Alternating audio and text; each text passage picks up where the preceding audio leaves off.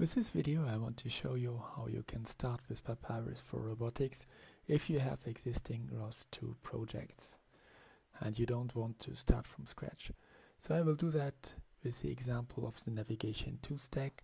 And the first thing I will do is to import the Navigation 2 stack source code into my Eclipse workspace. So I choose the generic import function. I will use the C++ option to import existing code as a makefile project. Choose here Linux GCC, and I've already the path in my edit buffer. So I finish this import, and now you see here the Navigation 2 workspace. That's the source code with all the different ROS2 packages, and I will look at one of these packages in particular, the Navigation 2 AMCL package, and there is a C++ code file for the AMCL node. I can open this one, and you see there are a lot of errors because normally this file is not compiled with CDT makefiles, but with cmakelist and package XML, as you see here. In order to analyze these files, there is an option in Papyrus for robotics.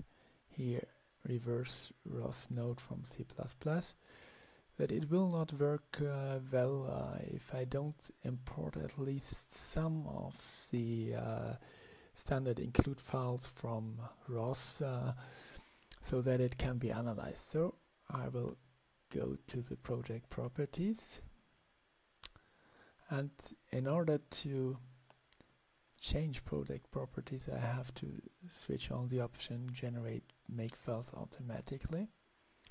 Now I can go to the settings and configure an include path. So even if we are not using the makefiles from CDT, I have to add here an include files so that CDT is able to analyze the files in a better way. So our reverse mechanism is based on Eclipse CDT and of the abstract syntax tree that is parsed by Eclipse CDT. So once I have done that, I can now decide to reverse the ROS node from an existing C++ body file. I switch on this option, you see that the reverse is now running. Can look at the progress, and now it's finished. And if I look here at my model explorer, package explorer, sorry, I see there is now a new project called nav2 AMCL. I can have a look at the contents, and you see there is a models component, AMCL node component definition, which has been reversed. So if you open the diagram, you see here the welcome page of Papyrus, and here on the right hand side you see the different views, the different diagrams, and you see here the AMCL node diagram. It has been reversed from the AMCL node definition file. So let's look at the diagram. And first you don't see much. You see just here a property section, but you don't see, for instance, the publishers and subscribers.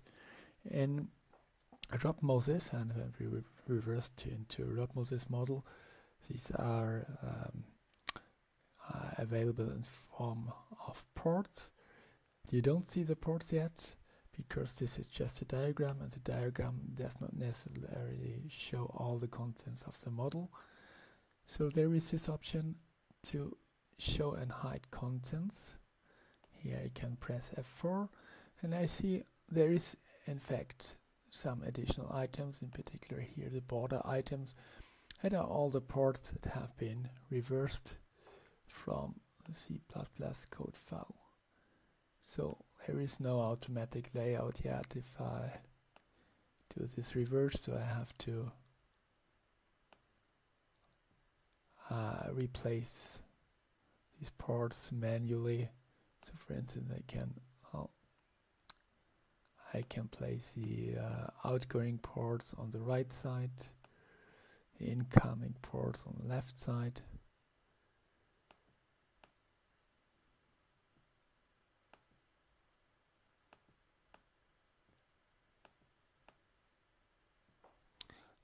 And now I have analyzed the port. Let's see if the ports are correctly typed. So for instance, I can click on the particle cloud. I can go to the property view. There's a port section in this.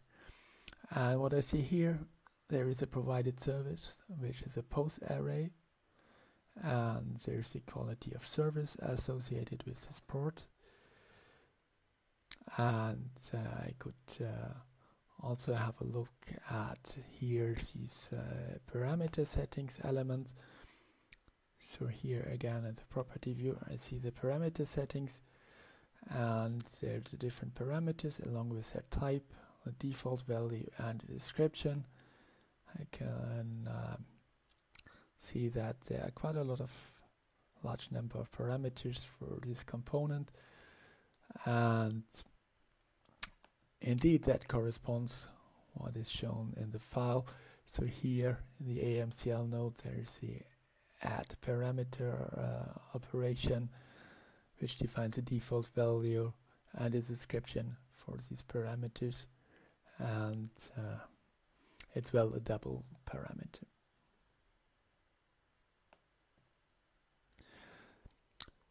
So I have a good starting point now. I've already all the static view of the component is already there. So I have the interaction points, the ports here. I have the parameters, and I can then further refine this class. I can add then activities, and the activities can be associated with a certain port. Can here add an activity port.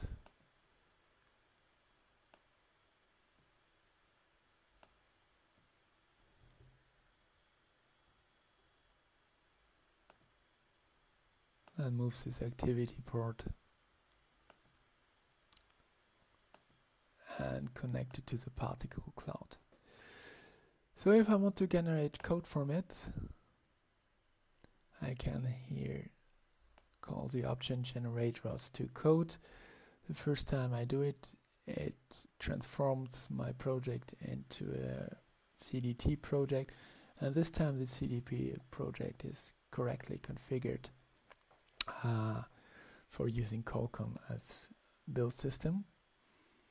It will just tell me that it will overwrite the existing build description and start the code generation. Now you see an exception. You see here that there is no activity associated with the initial post requiring a handler. So initial post is indeed an incoming port. We haven't defined a handler for this port. So a handler is the callback that needs to be executed whenever some data is received on this port. So we would have to complete the component by adding additional functions that are defined for each of the incoming ports, and can do that by using here the activity pane. Can add a new function, and you see by default the function is a handler. I can edit this function. Have to go here to the activity pane. The idea is just giving information about the name, could have a description. Here, a more interesting part here is that I can decide what kind of function this is. So is this a lifecycle related function that is called on configure, on activate, on so on? Is it periodically called or is it manually called? And I could also have some C++ code associated with it, but there is an additional option to also have the generated code as the actual code added later on after the generation. So instead of continuing doing that for this model, I will change to a model that I've already prepared. It's a bit simpler component. It's a navigation to planner. So here I will also open again the model. You see the planner server diagram. And you have here a plan activity. This plan activity contains two operations, compute plan and publish plan, which are tagged as manually called. Manually called doesn't mean that it's invoked by the user. It means that there are some other functions inside the components that will call it, and this is not part of the generated code. So let's generate code for the planner server.